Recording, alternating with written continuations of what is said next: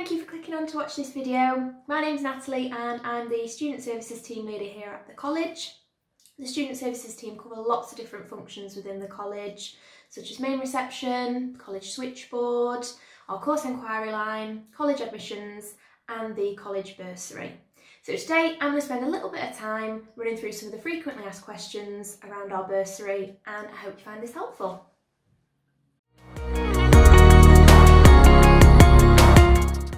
The bursary is a means-tested financial support tool that is designed to assist students with costs associated with their course.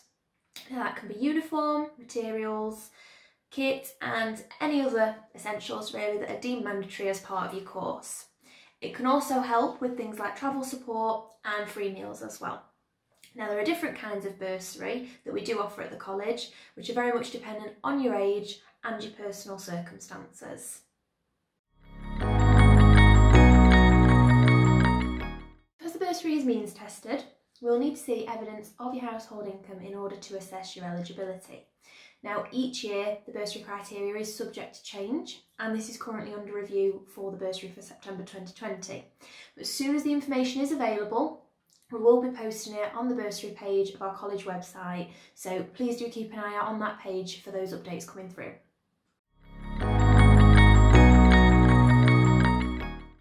So applying is easy. We write to all applicants who have an offer with us for September, and we send everybody a copy of the bursary form which you can complete and return to us.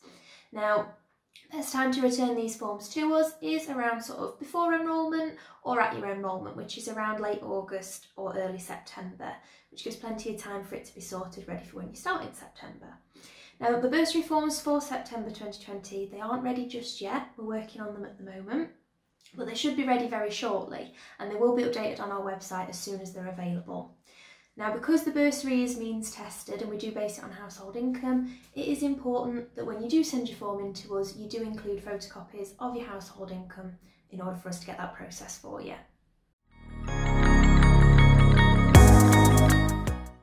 On the application, there is a section that lists all the different types of income that we do need to see, and this can range from child tax credits, working tax credits, council tax, housing benefit, universal credit, wages, etc. As I said, it's on the form, so you'll see the list for yourself when the form comes through.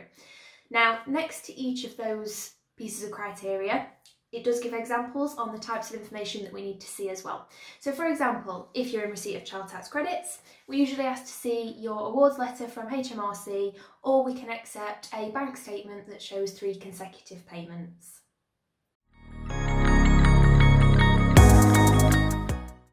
So it can take up to 3 weeks for your bursary to be fully processed. Therefore, it's important that you try and get your form in as soon as possible. Now, forms are usually released around June, July time. So as soon as they're ready, you can go and download one from our college website, or as I mentioned earlier, we will be posting all forms out to anybody who's got a place with us. As soon as you get that form or you've downloaded it, fill that in, send that back to us, and we can get that processed in plenty of time for when you start in September.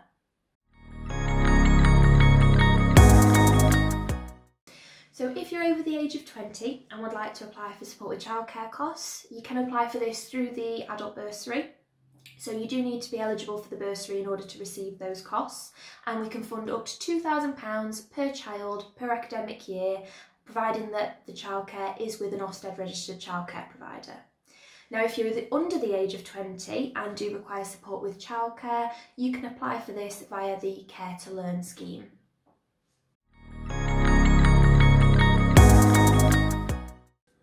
So that sums up our questions for today. I hope you found this information helpful. However, if you do have any more questions that you feel haven't been answered in this video and you'd like some more information, then please do give us a call. Our lines are still open and the number's 01246 500 500, or alternatively you can reach us via email on bursary@chesterfield.ac.uk.